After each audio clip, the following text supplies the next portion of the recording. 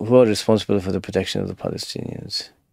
Yeah, but I'll tell you straight, the last thing you want to be right now is a leader of a country, because the responsibility falls flat on your shoulders.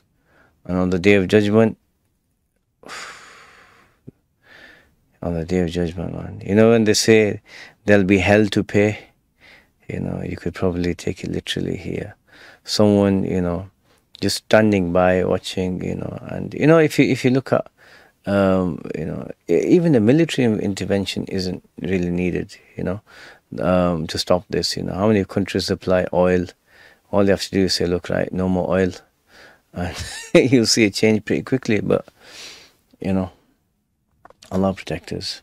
لا إله إلا الله محمد رسول الله